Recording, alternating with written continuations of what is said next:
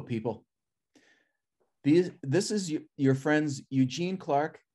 Everyone say hello to Eugene. Eugene. Hello, everyone. There he is.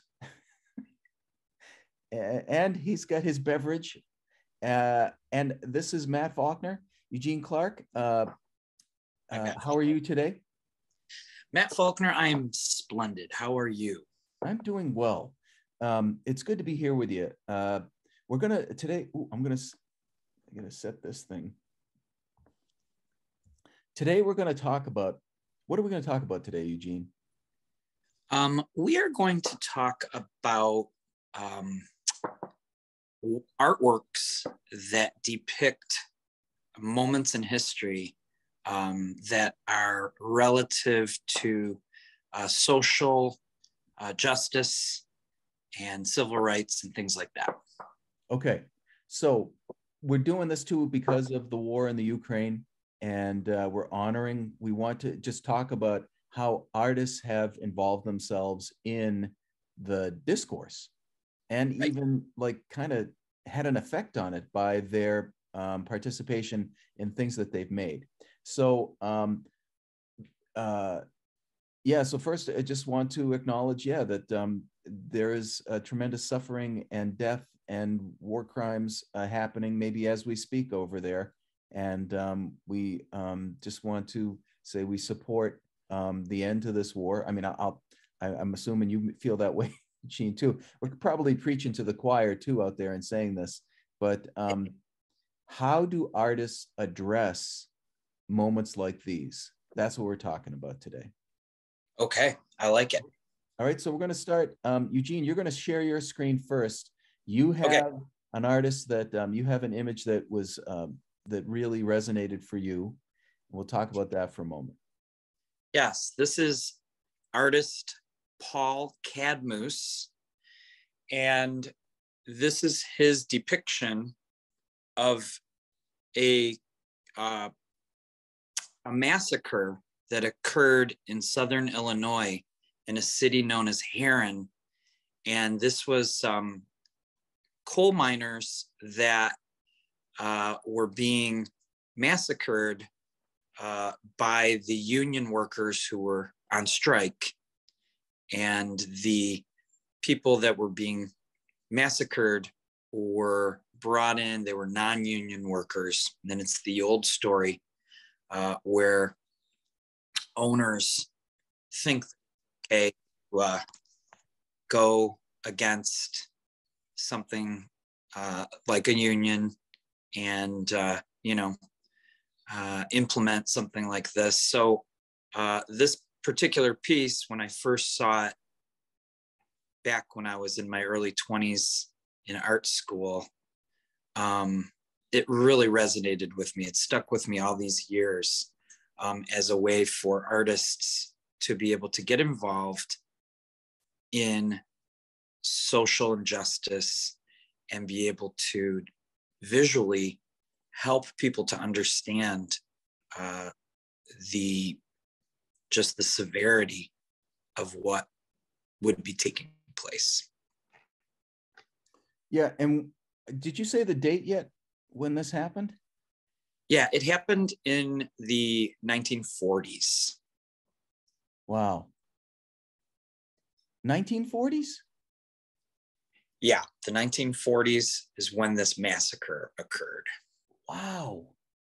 You never hear about this one. I didn't.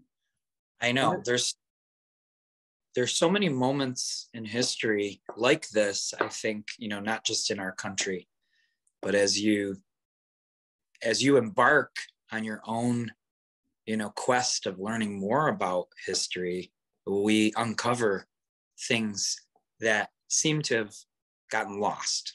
Yeah. Yep. So the people who are doing the killing and the brutalized are the ones who are in the union doing it to the non-union, which is interesting too, because a lot of times in regard to unions, you see the union busters beating up union people, but this is a flip on this one because the union people are beating up the non-union people. Yes, because they're taking away their jobs and their jobs are being violated. And unfortunately, it just erupted into a violent act, and lives were lost. Yeah. So, boy, what a dramatic layout on this too, with these, the figures sprawled on the ground, right? I mean, the Cadmus rendering of the human figure is so convincing, and the partially or the nude, just splayed out there. It looks so vulnerable, doesn't it? Yeah, it really does. And when you see massacres, historically painted massacres that may have been done about, certain historical moments, whether it's Civil War or Spanish War or, other wars that have been painted, they never do indicate figures in this manner. So I think that this was a lot of really risk taking on the part of the artist, who was also known for several other works that he did that were controversial for other subject matter that we can talk about in a future podcast. Yeah. And one other thing then too is like, so the way he's presented like a hierarchy of visual of things for us to look at as the viewers. You have the beautifully rendered figures on the bottom. Then you have the violent mob and that bloody hand raised up with the pipe in the middle ground. And then there's like two background things. The crowd of the union workers, looks like one of them is drinking from a bottle, so that alcohol was involved. Just the way that guy in the brown shirt who's holding a gun is standing, the way he's rendered, he's like kind of a blue flesh tone next to the guy who has a piece of wood in his hand with a white shirt on. Just the difference between those two, it's just eerie looking. It really is. And then you have that scene way in the back, right, by the tree. It's a very interesting spatial relationship. It's not really necessarily deep space. It's a little bit more shallow space, but he really is able to give us so much depth from that foreground to the background. And then is the woman stomping on the guy who's dead on the ground there? It appears that way. Yeah, and another guy's being hung. Wow. Yeah. Go ahead. Just unbelievable, when you see images like this, because it's very graphic and it doesn't leave a lot to the imagination per se when you think about massacres. And when you think about Paul Cadmus, he started his career in the 30s. And so I don't have the date of this actual painting, but the event took place in the 40s, and he did a lot of paintings thereafter. So I would imagine this was painted maybe in the 50s. Wow. All right. Well, thank you for sharing that one. Are you good with that? Do you want to have more to say? Or? Yeah, no, let's all right. What do you have? We're going to go backwards now in time. Let me share my screen. This is, what are you doing there? This is called the 3rd of May by Francisco Goya. It is depicting when the French army invaded Spain. They overran a part of the country, and then some Spanish civilians, I don't know if it was the army or not, took the town back, this one particular town, and then the French came back, with their imperial army and captured everybody. And then the next day, all through the day, they shot everybody, all the people who were in the town they just assumed participated, so they killed everyone. Man, uh, all of them not armed. You know, it was just a firing squad. So Goya calls these his black paintings. There's a series of, I think this fits in that series. There's a bunch of other ones. And I guess the other ones he doesn't really give names to in the black painting series. But, you know, just in this, it's, you know, the word black is, I guess, to connotate that he used black, the yeah, pigment in this, but also, you know, it's the mood, his mood, and the mood of the world that he's depicting. sure. Uh, so And Francisco Goya, I think his reputation, for those of us that may have had a chance to study a little bit of his art, he's no stranger to imagery that can really stir the imagination of not just a historical scene like this, but in terms of, some of the paintings where he really got into painting monsters and things like that. yeah, like dream imagery. There's that one image of a monster eating the figure of a, it's a, whether it's a, it's like, I heard a poet once talk about it, saying it's like, you know, the idea of the parent eating the child. He was starting to get into these, or he did get into these things that, whether he was intentionally doing or not, he was talking about depth of the darkness of human experience Yeah. in the dream world, and feelings. Um, so this is all. So this happened in 1808 during the period of, I believe it's Napoleonic armies of France marching around the world and Wow. taking over. But this must have been, I think it was supposed to be at dawn, but they have some kind of square lantern there to light up the people they're shooting. Yeah. You see that? That's I, it's interesting to me. yeah. I'm So not familiar with go that. ahead. Oh, I'm just saying that that's new for me. I don't think I'm familiar with that particular type of device.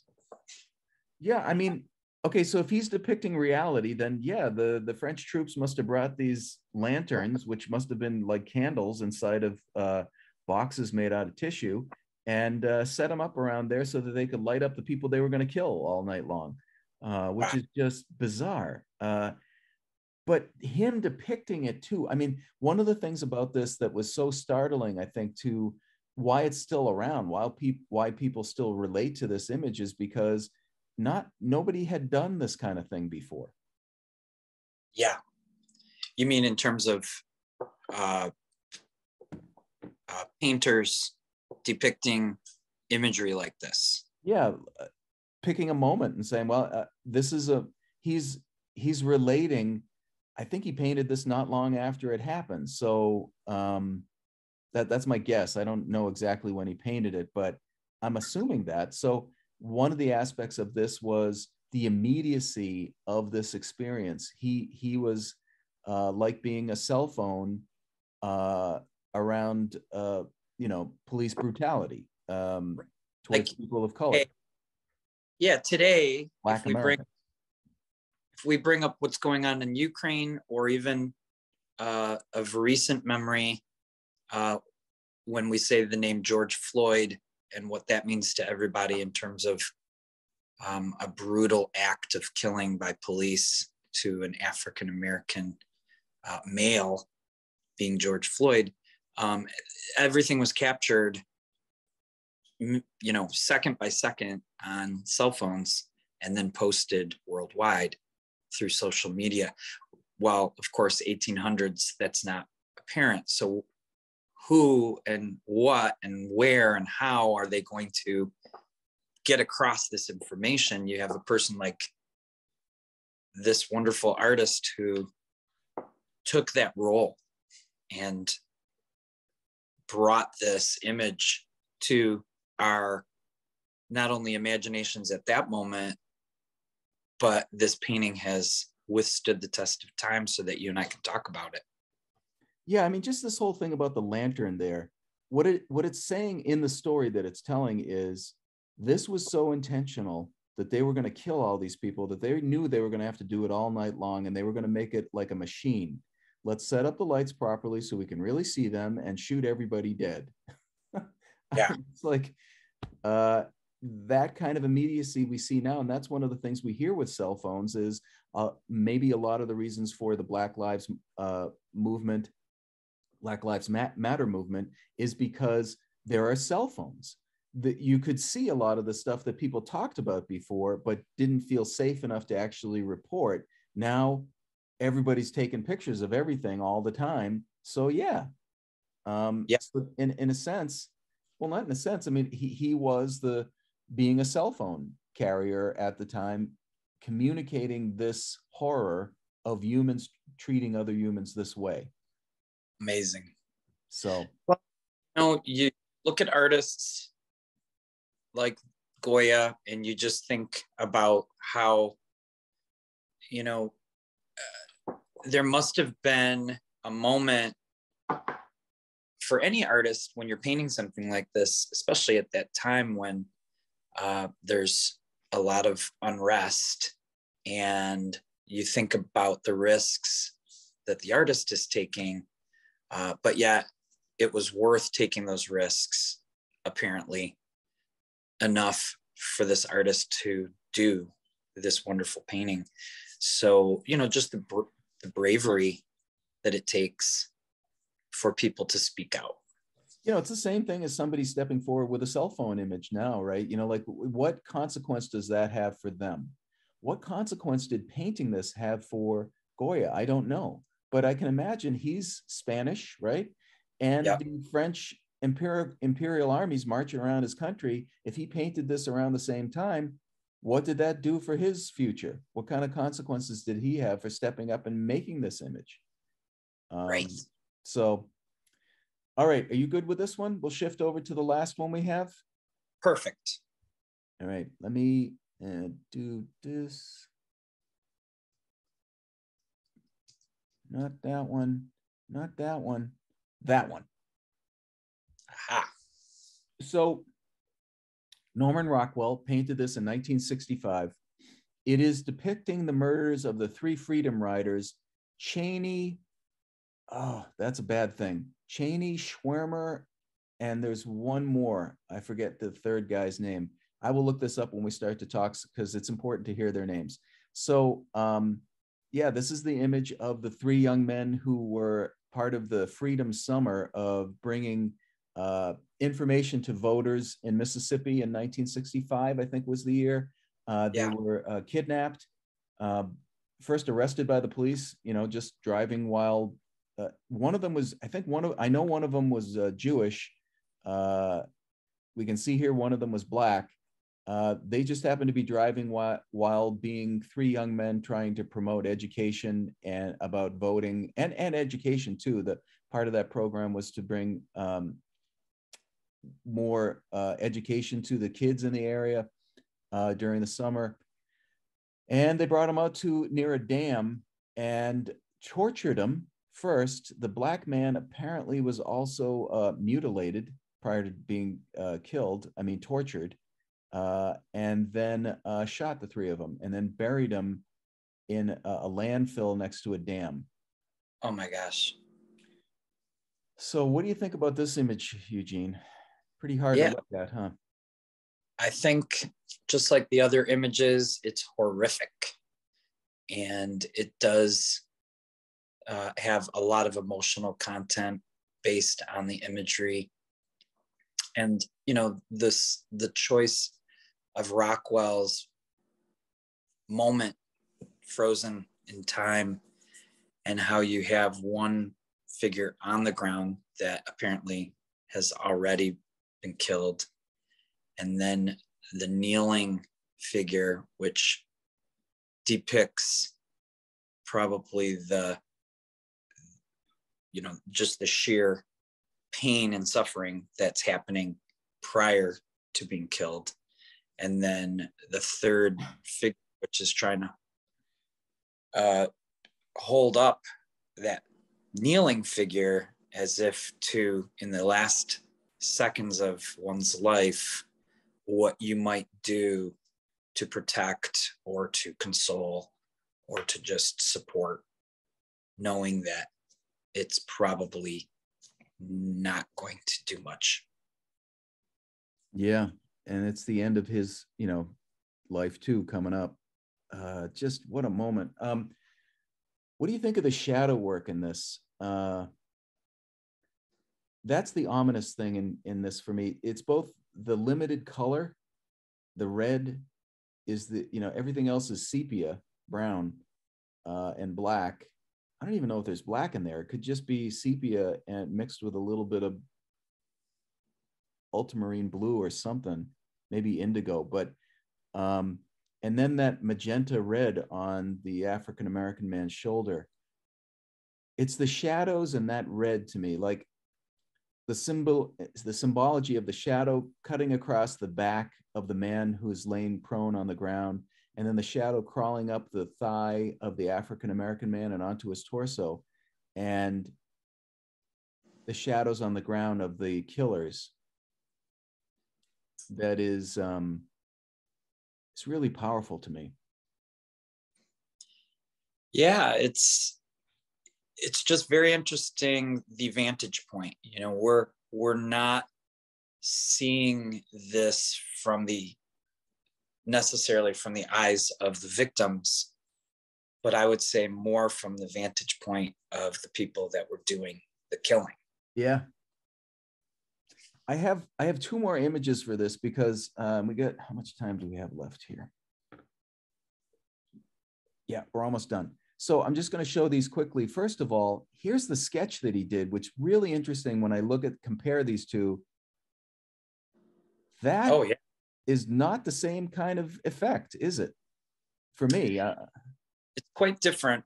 And I think, when we talk to students about creating a page out of, let's just say, a graphic novel, and you do 9 images and scale that page down to 3, and you're being selective to tell the story in sequence, how this is a great example of how that process takes place, so that you understand that Rockwell had a vision, had an understanding of the event, and was trying to zone in and figure out the best way to tell that story, and not seeing the killers' identities, but seeing them more as a shadow, sometimes can even be more powerful because imagination takes over. Yeah, and just with that said, we're running out of time here, but the issue of the shadows, the implication, it's running along the lines of the same thing as, for me anyway, of Alfred Hitchcock, the great, thriller horror movie. So much of his scary stuff was implied. And, right. And it allowed the viewer to use their own imagination to fill in and create and put their own scary monsters into the shadow. Right. And that made it even more frightening. Yeah. I mean, then actually what we see so much in movies today, where, we've got to see blood dripping off of everything, and the monsters, we can count how many teeth they have. And, everything's so explicit, in your face. We're going to tell you everything. Yeah, definitely. The way that things are presented when it's like this, the powerful nature and the impact, I think, is stronger when you think of it from that standpoint. We have to give the viewer a lot of credit to have the ability to imagine something that's even greater than what we might portray. Yeah. And then lastly, I'm going to show too this image of Norman Rockwell's process. He would do a lot of reference work. So there you can see his Lincoln painting up in it looks like Lincoln's looking over the divider there down at these two guys. But this is one of the things about that we talk, get reference material. The power of the image is a reliance on, a lot of times, nature. What is nature telling us? How do I learn from nature to use what nature? So when you just look at these two, I mean, it's so clear. It's so part of the power is its believability, which is based upon the research that he did. Right. Reference photos. Yeah. I think what you just showed, the preliminary drawing and this photo, doesn't get any better than that to really get that point across. Yeah. All righty. I'm going to take it out of screen share. So you and me would come to the end of our time together with our pals out there in Save World, Make Art land. I hope that we've saved the world a little bit today. Yeah. And when we say Save World, Make Art, we're not talking, right? We're talking about, which world are we talking about? The world, greater world at large, like Goya's and Cadmus painting and Rockwell's, or are we talking about our world just around us? They're not mutually exclusive. Right. We're just making art, and that can help save a lot of things, large and small. So well spoken. Thank you, sir. We're going to be back, right, Eugene? We're going to talk about other stuff soon. We're keeping this going. We're going to add 20 new episodes. Yeah. Starting now. And we're going to do a little odyssey, our own little pilgrimage, which we will soon. We're going to where are we going in Pennsylvania? We're going to Brandywine. Yeah. Because we're doing a little research for bringing other people there. That is kind of the home of the sort of the birth of American visual storytelling. Illustration is the Brandywine School and the Brandywine Museum and the Delaware Museum of Art. So we're going to head there soon, and we'll bring you along with us. We'll do we're going to do at least a couple, maybe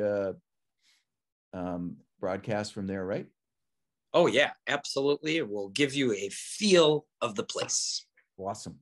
Well, Eugene, we've had fun again, and we didn't break anything and didn't get into too much trouble. So this is a good thing, just from that vantage point. Yes, absolutely. We thank you for giving us a few minutes to take a listen and a visual tour through some social unrest and civil rights imagery that has created an impact over time through fine artists like the ones that we discussed today. All right. That's well put. Thank you, sir. Thank you, Eugene. Thank you, everybody. Right. Take care. Peace out. Bye-bye.